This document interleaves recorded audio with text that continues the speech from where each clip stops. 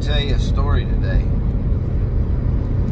You probably already know what the story is about if you read the title. So, how we got drugs in jail. Okay, now I was involved, but so this was in a county jail, and we were doing this thing through visitation, where we were getting things, but it got a little carried away, and that whole operation got shut down. So there was no more of that. Well, then it started happening with Crocs. You know, the things that truck drivers are not supposed to wear. Crocs. So what they were doing with the Crocs is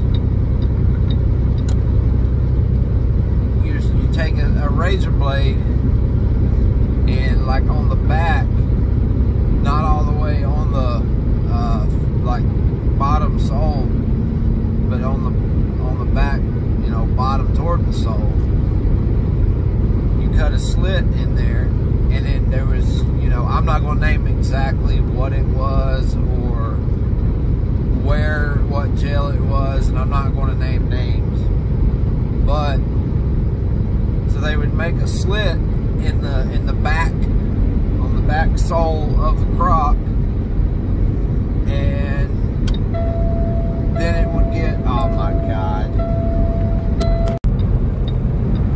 Okay, sorry about that.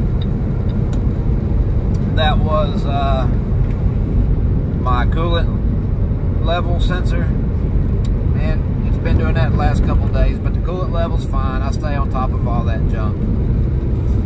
Okay, so anyway, where'd I leave off? I was saying that I'm not going to say names, I'm not going to say particular places or things that we got.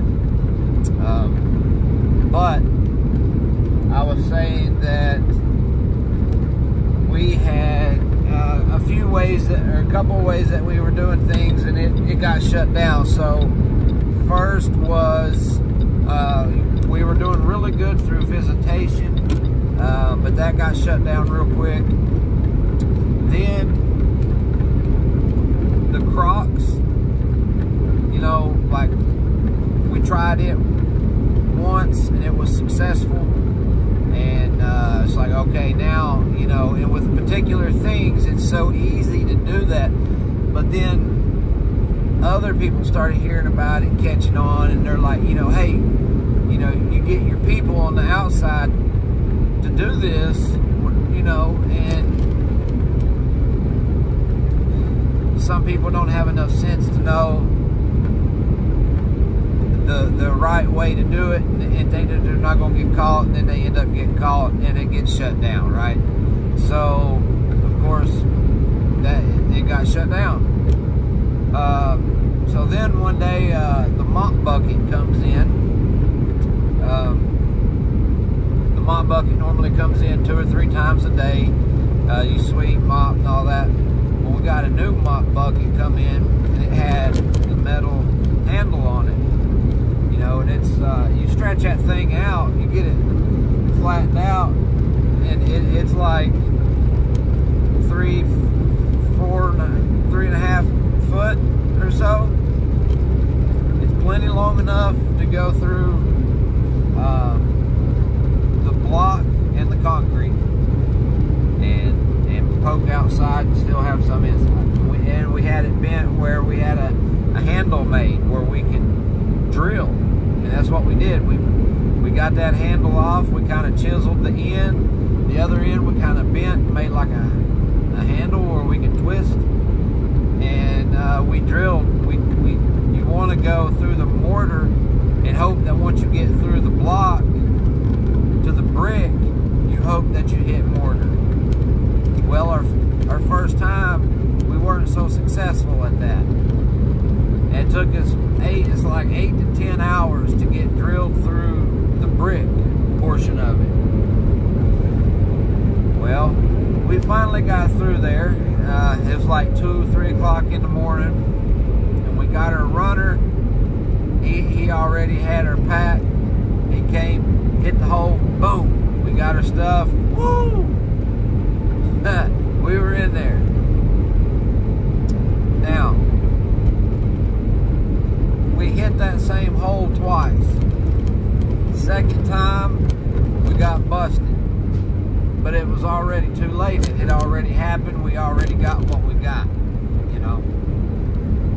So thank God, you know, the guard that was working that night, he was kind of cool, you know. He was like, look, he said, give me something just so I can say I got it, you know. So we did. We gave him a little something, you know. He probably went and done it himself. I don't know. But, yeah, so we drilled through the wall with a mop bucket handle. Yeah. Of course, there's other ways, and we had another way that particular things came in. Cell phones came in, but it all came in at a price. So if you want to hear part 2 of this, where I talk about how we got cell phones, check out the next video when it comes.